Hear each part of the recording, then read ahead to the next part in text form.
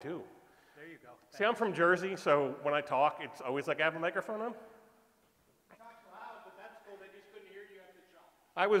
I was wondering why you came in here. I was like, uh-oh, something's wrong. So anyway, if you don't have a schema, it is sometimes faster for development time, because then you don't have to worry about creating the SQL scripts to add a table or a column, and in some cases, you might need a DBA to verify that the table and column scripts are actually working as they should.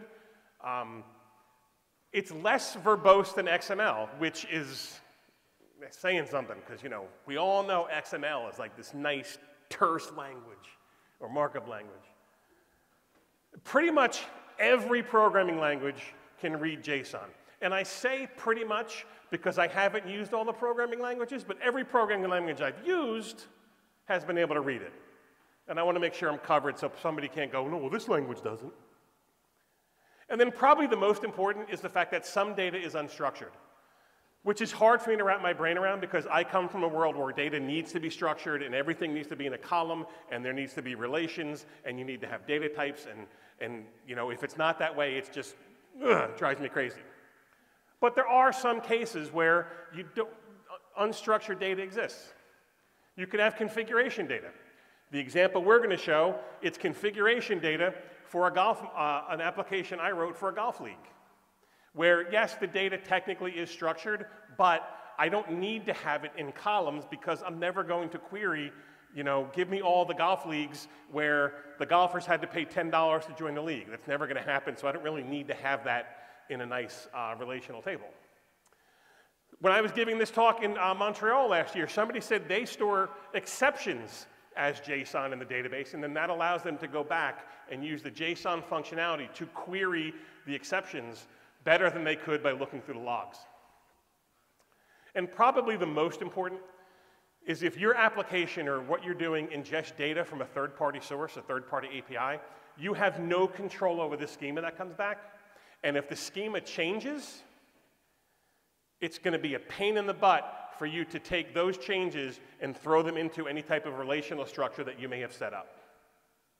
So in those cases, I think it makes really good sense to store stuff as JSON. So the way it's done, the way it used to be done years and years and years ago, is developers would store JSON in either a text, char, or varchar data type. It worked. It wasn't great, but it worked. When you search the values, you actually had to use a like search, or you had to use regular expressions to search. And the problem with that is you could get inconsistent results because if you have nested objects and the parent object and the child object share a key, meaning the key is the same name, doing a like search, it could possibly get results that are different than what you're actually looking for, and the same thing with regex. And then the other problem is, if you updated any value in your JSON document, it updated the entire column. So it was just like doing a regular update. So if you were just throwing text in there, it was the same promise, or the same premise. So in 5.7 of MySQL, the JSON data type was introduced. It's designed to hold valid JSON documents. That's important, because if you try to store something that isn't valid, you'll actually get an error. The data itself is stored in a binary format that has been optimized for replication and quick searches. And also, you can have a defined schema. Now, some people are like, well, if we're using JSON because we don't want a schema, why would we want to make sure that we have a schema? Well, there could be a time where you're logging information from, like the person suggested, you're logging exception information, and you want to make sure that every JSON object you store in this database has a particular key. We can actually set that up when you create the table. You can add a constraint.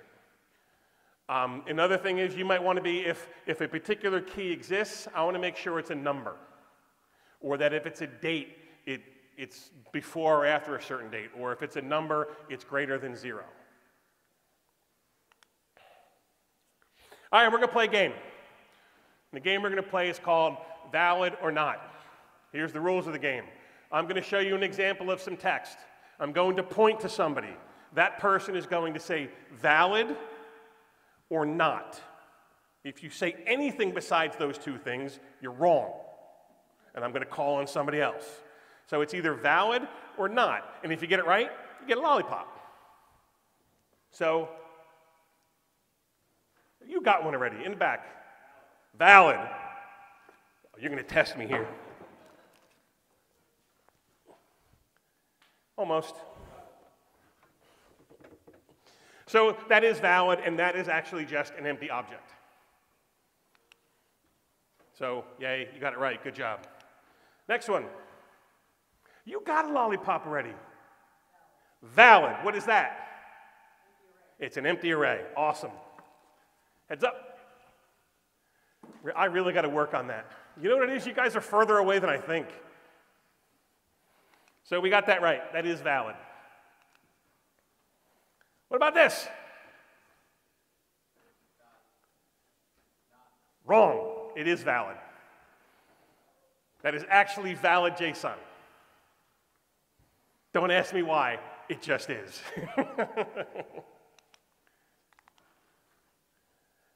What about this?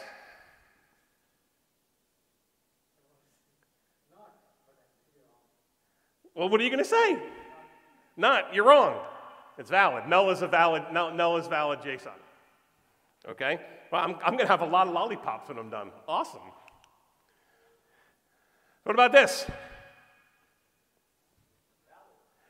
Wrong. Now, what? What'd you say? Single quotes.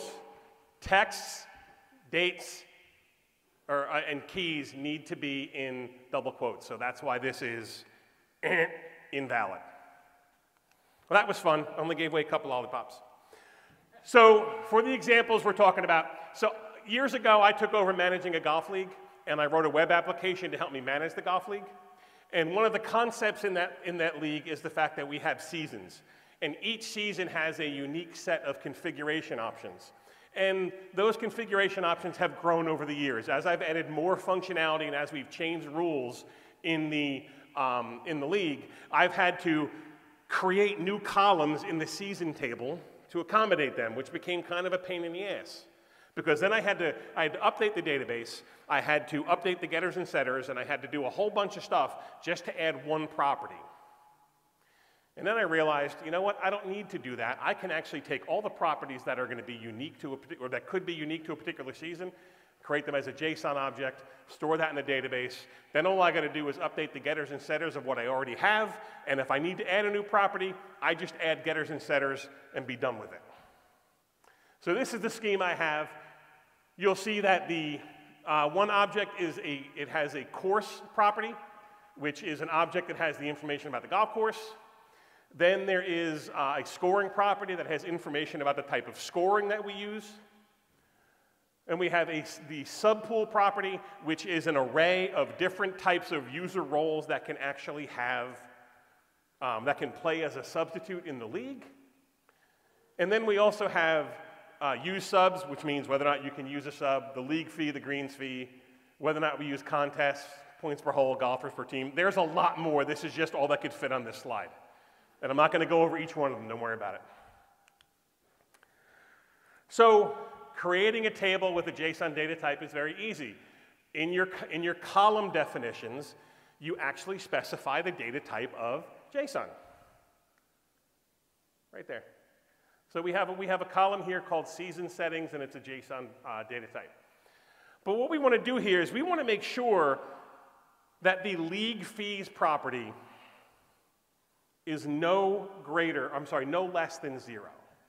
So what we do is we add a check constraint, and in the check constraint we call the JSON underscore schema underscore valid function, and we pass it this configuration where basically we say the main object the main property, or the main part of the root of the JSON needs to be an object, and that it has to have a property named league fees that is a number, and the lowest value it can be is 0. So if we tried to save a JSON blob where the league fees property was set to -1, it would throw an error. And you see here it says the season settings here is that's where in the JSON schema valid method, the last argument is what column that we're actually going to be using. So inserting JSON, you might think, wow, that's a lot. You know, how do we handle that? Remember, what is JSON? What at its basis, it's a what? String. Who said that? See, you get one now. Yes, we make a good team. It's a string. So that means we can just insert it as if it's a string, just like we would any other string. So whether you're using a JSON object or a JSON string or somebody's first name, we can just do insert surrounded by single ticks. And you'll see here the result of this.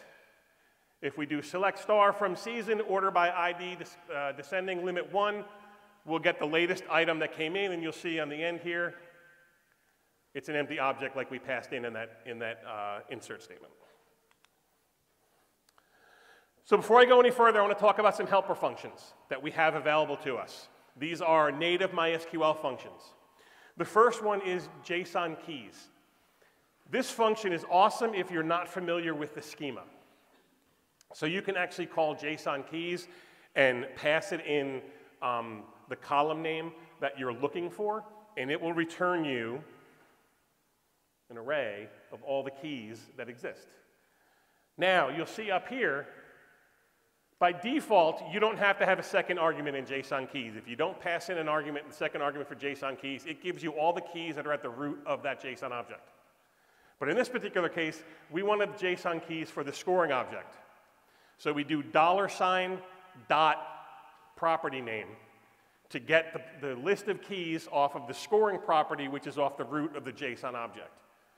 Whenever you're dealing with JSON in MySQL and you see a $, that means you're dealing with the root of the JSON object. There's one exception to that, and we're going to be getting to that shortly. But always remember, $, is the root. So again, here, we're looking for the scoring property off the root. And it's just got the 3 keys, title, description, and handicap type.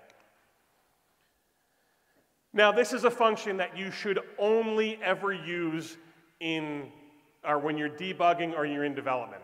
Don't ever use JSON pretty in production because it could really screw up your results. And the reason why is it puts line breaks in the return so that instead of getting one long array, we get them broken down like this so it's a little bit easier to read in the console. So another thing we use, or I use a lot, are path operators. And you'll see why I prefer path operators in a little bit, because I think they're a little bit easier to read and they're a little bit easier to use. And we have 2 path operators, and I honestly don't think they actually have names. So the first one is -. Now the -> is actually a shortcut for calling JSON extract. So if you call JSON extract on a JSON property as we do here, you'd get the same result. And you'll see here again, we do the column name $, course.name. This is actually saying we're going to get the name property off of the course property off the root of the JSON object. But the difference between the -> and the -> is this one will actually return any quotes that may be around the string or around the property value. So if it's a number, it won't have quotes. If it's a string, it will. If we do the -> that's the same thing as calling JSON extract inside of a JSON unquote method or function. And what that'll do is that will actually return whatever's inside the quotes. And I'll show you what that looks like right here. So you'll see here under course name, because we use the -, it returns the quotes as part of the result. Why they did that, I don't know, because I can't imagine anybody would want to use the information in that way, which is why I always use -, which gives me just the text with no quotes. Okay? So, Now we're going to start talking about querying data based on JSON values. So what we're going to be doing is we're going to be returning data from the database based off of the values of certain properties in the JSON object. One method we can use is JSON contains, and you'll see the syntax, whoops, sorry, go back. The syntax is here. JSON contains takes 3 arguments. The first argument is the column that we're talking about. The second argument is the value that we're looking for, and the third argument is the path to that property. So what we're saying here is we want to get the ID, the name, and the league fee, the value of the league fee off the root from season, where the season settings column has a property named league fee that equals 70. Okay? And as you already saw, this is going to be the result. Everything comes back where the number is 70. That actually works pretty good, except it works great with numbers and it works great with booleans. It doesn't work great with strings. And the reason why is because in JSON contains, if we want a string, we have to wrap it in quotes. So here, because we're looking for where the course state is equal to WV, we have to say single tick, WV, double tick, single tick for JSON contains when dealing with strings. Yes, I had that same look on my face that you have right now. It's weird, which is exactly why, well, let's show you, this is what the results are. So you see the results are what we would expect. And that's why I prefer to use the path operators to JSON contains or anything like that. And you see here is the same exact query I just showed you, using the path operators rather than using JSON contains and the weird double quoting of stuff. And you know what, let me back up real quick and show you something else here. JSON value is a way that you can actually get the value from a particular property, and you can actually use the returning keyword to say what type of data you want it to return as. So by doing this inside of JSON value, you're basically casting that as a particular value, which I would rather use cast, because that's what we're doing, and it's less confusing. So you see here, we're casting the value of greens fees as a decimal with 4 spaces and 2 after the decimal, and then we have where the core state property of season settings equals WV. To me, that's a lot easier to read and a lot easier to parse quickly than what we saw with JSON contains and the double quotes. Because I don't know about you, but when I see double quotes like that, I start to go, whoa, something's wrong. And that's exactly when the first example I saw JSON contains, I'm like, this has got to be a typo, but it's not. So my suggestion is going to be, if you ever want to get to a value of a particular property in your JSON object, use the path operators. And use hyphen greater than. Don't use the other one, because the other one leaves stupid stuff in there when you have strings. And then here's what the values look like. You can see that it's actually cast as 2 decimal spaces. So, as I said before, when you have a JSON object, one of the properties or the actual JSON object itself could be an array. And there is a function we have available to us that will allow us to query that array as if it is a table. And that is called JSON table. So what we're doing here, and this gets a little complex. So you see at the top we're doing select ID and name from season, but we're also calling group concat on a property called sp.roles. You'll see SP doesn't exist in the from statement initially. But then we go down here to JSON table. So as I said, what JSON table does is it will actually allow us to create a join between our table that we're dealing with and the values of an array inside of each JSON object in every row in the database. And this takes a couple of arguments. The first one, is the column that we're using. So here you'll see we're doing s.season settings because I aliased that with s because it was a lot of typing and stuff went off the side. The second argument is the path to the array that we want to use. And in this particular case, we want to use every element, that's what the star inside the brackets is, for the property named subpool that is off the root of the object. And then the second part of this, or the last part of this, is we have a columns definition. So we use the keyword columns, and then we pass in the name that we want to use. So the first part is the name. The second part is what data type we're going to use. And then the path. And you'll see here, the path is $.type.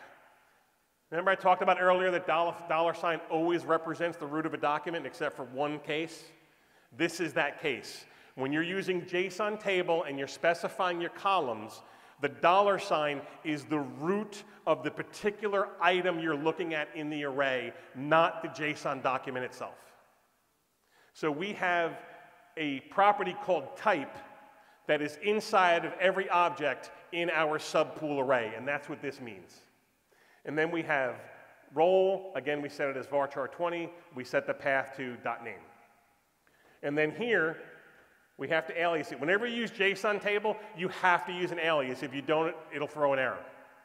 Okay? So that's where the SP comes from. That's where this group concat sp.role comes from.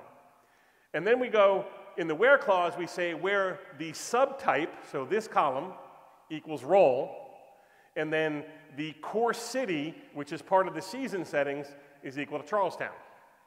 And then we group all those together so that we get the group concat will work. So we say we want to group it by the ID of the course. And then when we run this, you'll see that for the first group, there's just one role. But for these last two, there's multiple roles. And each one of those came from a particular element inside of the array of the property named subpool. JSON table is very, very, very helpful if you need to search through data that's in a JSON array, because you can do like what I just did and say where a value in the array equals this. So updating JSON values. There's three ways that we can update the values of JSON properties in a JSON document. The first is JSON insert. JSON insert will insert a new key into a JSON document. It will not update the value if the key already exists. And you can actually add multiple keys in a single method call. So if you have, or a single statement, so if you have a bunch of different values that you need to update, you can just call JSON insert once and it'll handle multiple instances of that. So then we have JSON replace. JSON replace will update a value of existing keys in a JSON document, but it will not add them. So if you call JSON replace and you specify a property that doesn't exist in a particular JSON document, it won't add it. And again, you can add multiple keys in a single statement. And then lastly, and this is the one I tend to use most, JSON set. It inserts and updates. So if the key already exists, it adds the new value you pass in. If it doesn't exist, it creates it and sets the value. And it's not on here, but you can probably imagine, yes, you could do multiple at one time in one call. So let's show some examples. So here's JSON insert. And you'll see what we do here is we do update season, set season settings equals JSON insert. Season set, JSON insert, the first argument is the column we're using, so we do season settings. And then we're going to insert the, whoops, I did it again. We're going to insert a league fee property, and we're going to set it to $25.25. So in this middle example, this is the season that we just created in the beginning where we put in an empty JSON object. So now we have a league fee of 25.5, but you'll see over here in an existing one, the league fee stayed the same. It didn't get updated. JSON replace. JSON replace pretty much takes the same arguments where the first argument is the column we're going to use, the second argument is the property that we want to replace, and then the last argument is the value. Again, in our new property, you'll see, or our new league season rather, you'll see that the golfers per team value doesn't exist, but the golfers per team value over here was set to 4. And then on JSON set, again, we pass in the column name, the property we want, which again, we're going to do golfers per team, and we're going to set it to 2. And you'll see here in the new one that we created, the golfers per team now exists. And over here, it set it back to 2. JSON set to me is it's a little bit better because you don't have to worry about, you know, does it exist, does it not exist? You can just set it and take care of it. And then we can remove properties from a JSON object using JSON remove, where the first argument is the column name, and then the second argument would be the property or the path to the property we want to remove. You'll see here now that the golfers per team is removed from there, and it's removed from there as well. When you actually do update statements like this, you don't have to do global stuff like I did here. You can actually add a where clause. I just didn't for the sake of this demonstration, or these demonstrations. So this, I think, is actually really cool in the fact that if you have relational data inside of a table that also has JSON data, you can return all the stuff as JSON. And the first way we can do that is with a method called JSON object. JSON object takes pairs of arguments. So if you're using JSON object, you have to have a number of arguments that is evenly divisible by 2. If you don't, you'll get an error. In each pair, the first argument is the name of the key you want returned. The second argument is the value. So if you see here, we call JSON object, we're going to have a parameter called ID that is equal to the value of the ID column, a parameter called name, or a key called name, which is the name column. Then we have the start date, and then here we have a property called settings, but we're returning the season settings, which, if you remember, is a JSON object to begin with. And this is what that would look like for the league that we just created, where we only have that one setting in there. So it's smart enough to realize that when we're returning JSON, to return it as JSON when you're using JSON object. JSON array ag. I tried coming up with good examples for JSON array, and I really couldn't, because everything I wanted to do was usually the result of trying to aggregate values from other stuff. So what JSON array ag does is it will actually create an array of values based off of results, and it groups them. And you don't actually have to use a group by for this in this case. So here we say JSON array ag, and then inside that we have a JSON object. So this tells me right away that we're going to be returning an array of JSON objects. Okay? And inside that object we have the ID, the name, and the start date. And then we have from season, where ID is greater than 22, and we order it by the start date, descending. And this is what our result will be. It's actually just an array, you can see from the top and bottom, of the objects that we specified. Array ag also comes in handy if you have a table that you have a parent-child relationship with, and you want to return multiple child data inside of one row, or inside of one JSON object from the parent. So you can actually use array ag on the child data inside of a join, or with a join, I should say. So this is all good. Being able to search properties on JSON like this, I think, is awesome. But it's expensive. Even though it's been optimized for searching, it's expensive to go through each of the objects in a row, especially when you consider the fact that each document can be up to 1 gigabyte in size. So each JSON object column that you have can support, each row can support up to 1 gigabyte of data. Now think about how big or how much data 1 gigabyte of JSON data is. That's pretty insane. Now imagine you have a system that has even half that size, but there's tens of thousands of rows, and you need to search by a particular property. There's going to be a performance hit there. Fortunately, we can index JSON data. So we can actually create an index on a JSON column that is for a particular property. Now, has anybody here played with MySQL document store? Woo, awesome. So inside of the document store API, there's actually there's a method called create index. That actually follows a different path that I'm showing you here because it has to be backwards compatible with earlier versions. This example that I'm going to show you uses a functional index, which if I remember correctly was first introduced in, I want to say, 8.0.13. So the first thing we're going to do is we're going to run a very simple query. We're going to run an explain plan on a very simple query. We're going to select everything from season where the course, or the city name of the course in the season settings property is equal to Charlestown. And this is what we get. And the important thing we want to look for here is the possible keys and the key values. If we had proper indexes on this particular table, then those would actually be populated with the indexes that it would use. So the way we create an index, and this is when we're doing a functional index. If you do create index using the API for MySQL document store, it actually creates a generated column and then creates an index off of that. This, we're doing it differently. We're actually creating a functional index of the data.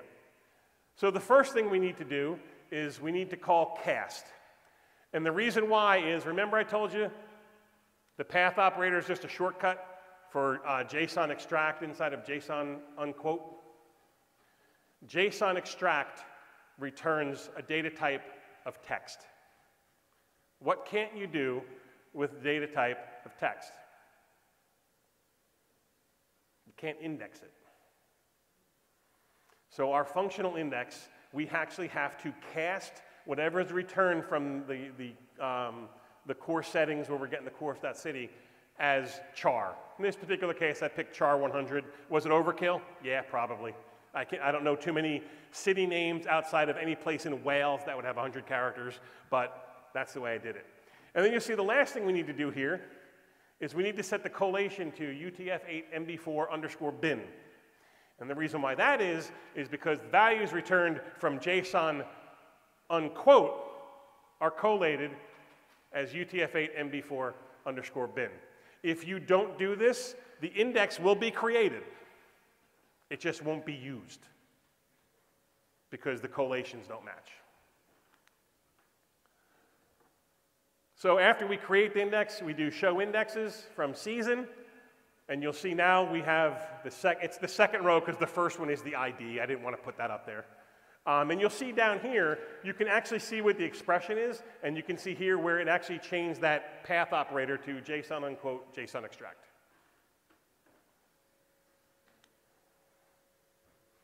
And then if we go back and we recheck the explain plan, you'll see now it's actually showing it's using the index that we created. That's actually pretty cool. I actually like that a lot. And could I have created that index using the way it does in the document store API by first creating a generated column and then creating the index? Yeah, but I couldn't do it in one statement. I wanted to show you how you could do it in one statement. So for anybody who's interested, this URL here will take you to the documentation for the, it'll take you to the JSON function reference for MySQL.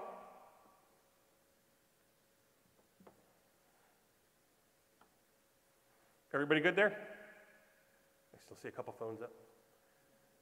You want me to keep them out? There's another one coming next. Good? Okay. So one of the things that we as the community team have been able to do is we work with Oracle University. If you've never heard of Oracle University, that's the group that manages the Oracle certifications as well as any training responsible for those certifications. We actually have an agreement with Oracle University that whenever we speak, we can actually offer free training or free certifications to the people who attend our sessions. This fits right into my giving away free stuff because I don't have to pay anything for it. But if you scan this QR code, you'll be brought to a page where if you already have an Oracle account, you can use that to sign in. If not, you can create one. And then this is actually a relatively new process. So please bear with the people who get this information because I don't get it because once you take the screenshot and go to the URL, I'm done. I've done my job. And it will actually, I forget how much it is. I want to say it's $200. It could be less than that. But basically, you have 2 months to take any type of training that you can that would match that or register for a certification exam. And it's free. It won't cost you anything, except for the fact that Oracle has your information. Sorry, can't help you there. So, wow, I did pretty good considering we stopped pretty late, or started pretty late. Does anybody have any questions? That means either I did a really good job or I did a really bad job. I'm going to go with the former because I have a very fragile ego. So, now it's time to give away the free stuff. And again, I didn't pay for this, so I don't really care. I told you guys you need to pay attention to everything I say, everything you see. How much does my dog weigh? What was that? 106 pounds. You want the hat or you want the dolphin? This is not going to go very far. See? Wow, that was like Donovan McNabb. All right, so the next question is, how many babies have I delivered? You had your hand up. 3. And that is why I don't play baseball. If nobody has anything else, our time here is done. Thank you for spending the last part of the day with us, or with me. I appreciate it. And you guys have a great rest of the conference.